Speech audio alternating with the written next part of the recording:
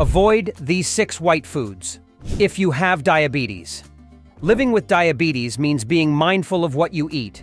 Your diet plays a crucial role in managing your blood sugar levels and overall health. While there's no one-size-fits-all diabetes diet, many experts recommend limiting or avoiding certain white foods. These foods are often highly processed and can cause rapid spikes in blood sugar levels, which can be particularly problematic for people with diabetes. In this video, we'll explore 6 white foods that people with diabetes should consider avoiding or eating in moderation. We'll also discuss why these foods can be problematic and suggest some healthier alternatives. 1. White bread. White bread is a staple in many households, but it's not the best choice for people with diabetes. The problem with white bread lies in how it's made. During the refining process, the wheat's bran and germ are removed, leaving only the starchy endosperm.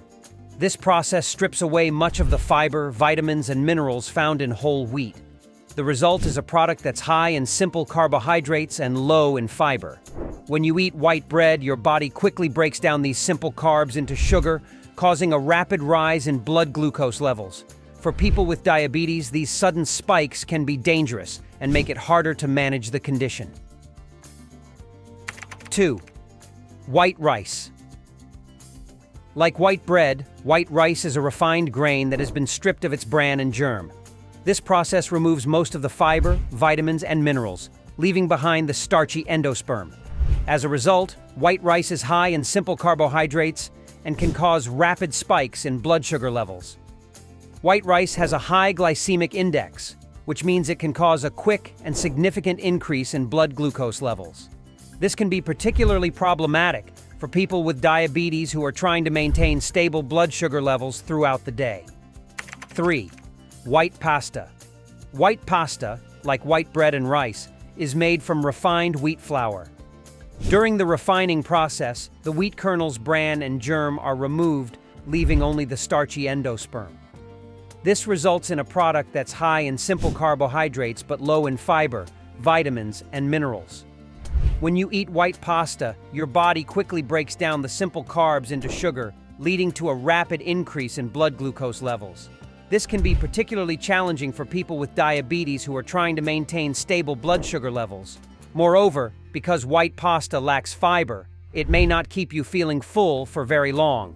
This could lead to overeating or snacking between meals, which can further complicate blood sugar management. 4. White potatoes. White potatoes are a staple in many diets around the world, but they can be problematic for people with diabetes. While potatoes do contain some beneficial nutrients, they're also high in starch, which is quickly broken down into sugar in the body. White potatoes have a high glycemic index, meaning they can cause a rapid increase in blood sugar levels. This can be particularly challenging for people with diabetes who are trying to maintain stable blood glucose levels throughout the day. Moreover, the way potatoes are often prepared can make them even less diabetes-friendly. Fried potatoes, like French fries or potato chips, are high in unhealthy fats and often contain added salt. Mashed potatoes are often prepared with butter and cream, adding unnecessary calories and saturated fat to the dish. Instead of white potatoes, consider lower glycemic alternatives. Sweet potatoes, for example, have a lower glycemic index than white potatoes and are rich in vitamins and minerals. Other good alternatives include non-starchy vegetables like cauliflower, which can be mashed or roasted as a potato substitute.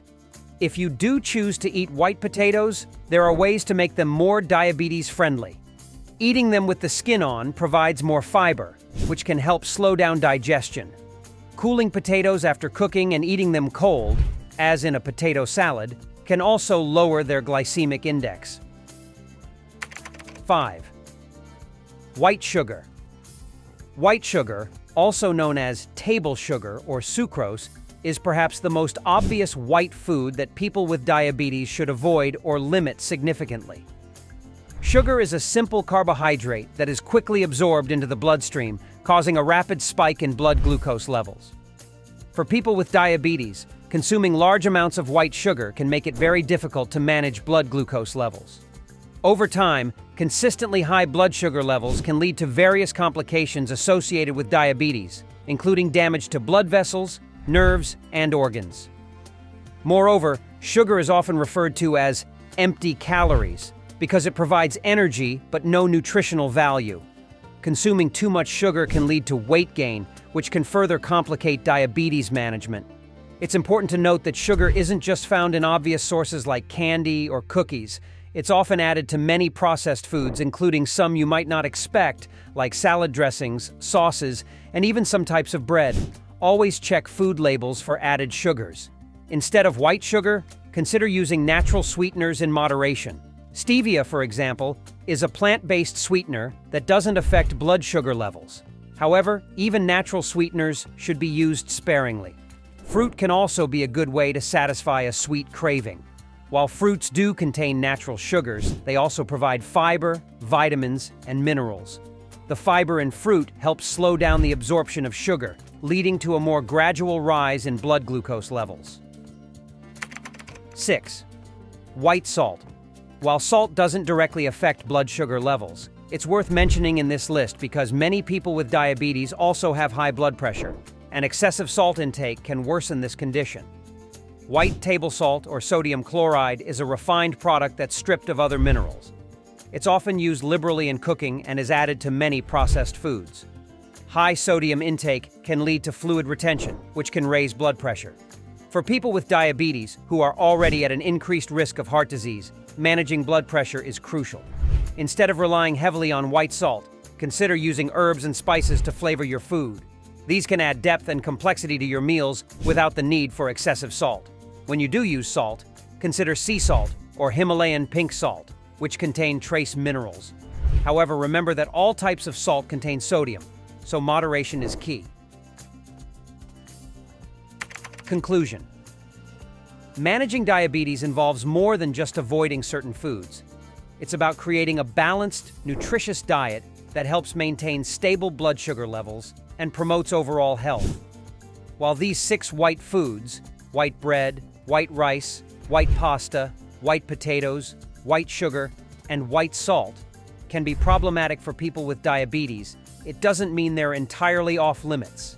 The key is moderation and making informed choices. Opt for whole grain alternatives when possible, choose complex carbohydrates over simple ones, and be mindful of portion sizes. Remember, everyone's body responds differently to various foods, so it's important to work with your healthcare provider or a registered dietitian to create a meal plan that works best for you. Moreover, diet is just one aspect of diabetes management. Regular physical activity, proper medication management, if prescribed, and regular checkups with your healthcare provider are all crucial components of a comprehensive diabetes care plan. By making informed food choices and adopting a healthy lifestyle, people with diabetes can effectively manage their condition and reduce the risk of complications.